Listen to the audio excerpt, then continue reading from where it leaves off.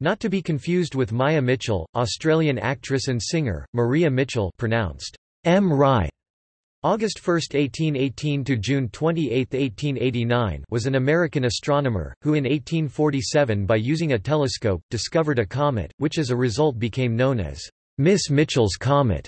She won a gold medal prize for her discovery, which was presented to her by King Frederick VI of Denmark. On the medal was inscribed, "Non frustra signorum obitus speculumur et ortus", in Latin, taken from Georgics by Virgil, Book 1, line 257, English, "Not in vain do we watch the setting and rising of the stars."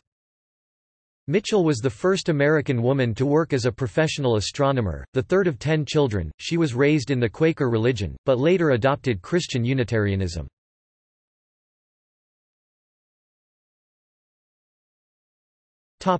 Early years. Maria Mitchell was born in Nantucket, a small island off the coast of Massachusetts. She was the great-great-great-great-granddaughter of Peter Foulger and Mary Morrill Foulger, and through them was a first cousin 4 times removed of Benjamin Franklin. She had 9 brothers and sisters. Her parents, William Mitchell and Lydia Coleman Mitchell, were Quakers. One of the tenets of the Quaker religion was intellectual equality between the sexes, and Maria Mitchell thrived in the broader Nantucket community in which such equality was highly regarded. Maria's parents, like other Quakers, valued education and insisted on giving her the same access to education as boys received. And Maria was fortunate that her father was a dedicated public school teacher who pursued an avid interest in mathematics and astronomy. He saw to it that Maria, who especially showed interest and talent, and all his children were indoctrinated with knowledge of astronomy. Additionally, Nantucket's importance as a whaling port meant that wives of sailors were left for months, sometimes years, to manage affairs at home while their husbands were at sea, thus fostering an atmosphere of relative independence and equality for the women who called the island home. After attending Elizabeth Gardner's small school in her earliest childhood years, Maria attended the North Grammar School, where William Mitchell was the first principal. 2 years following the founding of that school, when Maria was 11, her father founded his own school on Howard Street. There, she was a student and also a teaching assistant to her father. At home, Maria's father taught her astronomy using his personal telescope. At age 12 and a half, she aided her father in calculating the exact moment of a solar eclipse. Her father's school closed, and afterwards she attended Unitarian minister Cyrus Pierce's school for young ladies. Later, she worked for Pierce as his teaching assistant before she opened her own school in 1835. She made the decision to allow non-white children to attend her school, a controversial move as the local public school was still segregated at the time. 1 year later, she was offered a job as the first librarian of the Nantucket Athenaeum, where she worked for 20 years.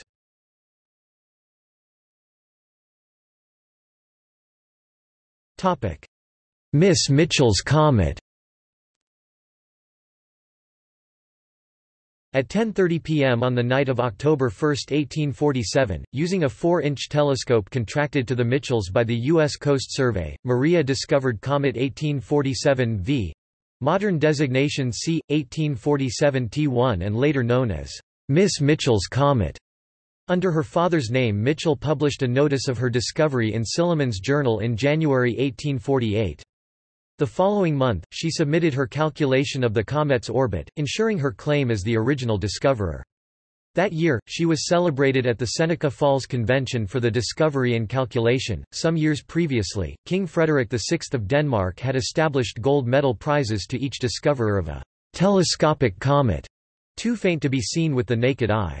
The prize was to be awarded to the first discoverer of each such comet. Note that comets are often independently discovered by more than one person. Maria Mitchell won one of these prizes, and this gave her worldwide fame, since the only previous women to discover a comet were the astronomers Caroline Herschel and Maria Margareta Kirk. Her discovery and recognition by the Danish government legitimized American astronomy in Europe, whose astronomers previously looked down on American astronomers. Temporarily, a question of priority arose because Francesco de Vico had independently discovered the same comet 2 days later, but had reported it to European authorities first. The question was resolved in Mitchell's favor and she was awarded the prize in 1848 by the new king Christian VIII.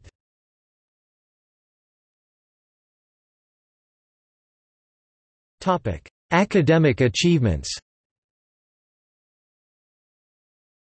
Mitchell began recording sun spots by eye in 1868, but from 1873, her students and she at Vassar College were able to make daily photographic records, allowing more accurate records. These were the first regular photographs of the Sun, and they allowed her to explore the hypothesis that sun spots were cavities rather than clouds on the surface of the Sun. For the total solar eclipse of July 1878, Mitchell and 5 assistants traveled with a 4-inch telescope to Denver for observations. She became the first woman elected Fellow of the American Academy of Arts and Sciences in 1848 and of the American Association for the Advancement of Science in 1850. In 1881, reporting to the Association for the Advancement of Women, Mitchell expressed surprise that no women had been elected to the American Academy of Arts and Sciences after her. Mitchell was also one of the first women elected to the American Philosophical Society 1869. At the same meeting Mary Somerville and Elizabeth Cabot Agassiz were elected. She later worked at the U.S. Nautical Almanac Office, calculating tables of positions of Venus, and traveled in Europe with Nathaniel Hawthorne and his family. She became professor of astronomy at Vassar College in 1865, the first person appointed to the faculty. She was also named as director of the Vassar College Observatory. Thanks in part to Mitchell's guidance, Vassar College enrolled more students in mathematics and astronomy than Harvard University from 1865 to 1888.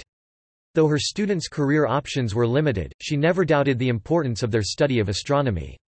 "I cannot expect to make astronomers," she said to her students, "but I do expect that you will invigorate your minds by the effort at healthy modes of thinking. When we are chafed and fretted by small cares, a look at the stars will show us the littleness of our own interests." After teaching at Vassar for some time, she learned that despite her reputation and experience, her salary was less than that of many younger male professors. Mitchell and Alida Avery, the only other woman on the faculty at that time, insisted on a salary increase, and got it. She taught at the college until her retirement in 1888, 1 year before her death.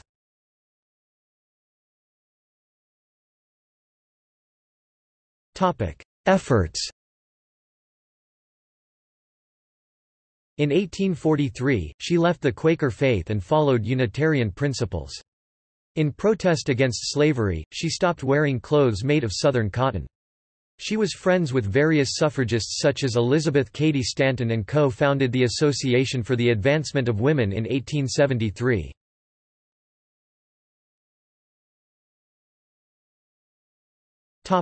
Personal life. Mitchell became a celebrity following her discovery and awards, with hundreds of newspaper articles written about her in the subsequent decade.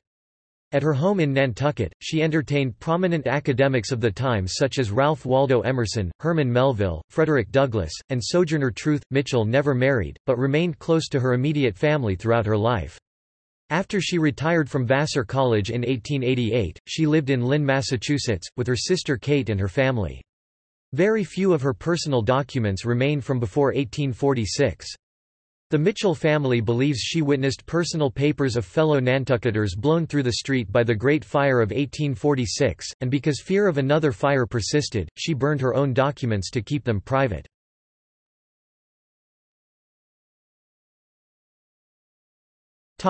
Legacy.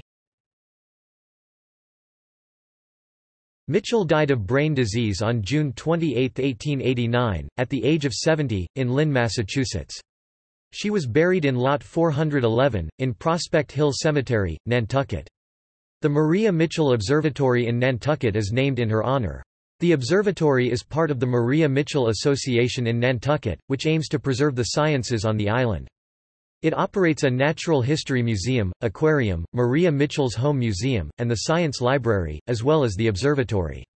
She was also inducted into the National Women's Hall of Fame, and was made a National Women's History Month honoree for 1989 by the National Women's History Project. She was the namesake of a World War II Liberty ship, the SS Maria Mitchell.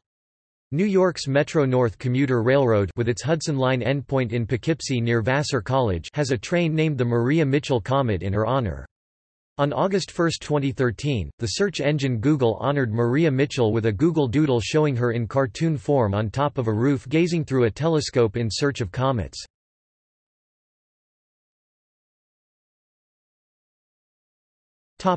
See also List of astronomers. List of Christian thinkers in science. List of female scientists before the 21st century. Timeline of women in science.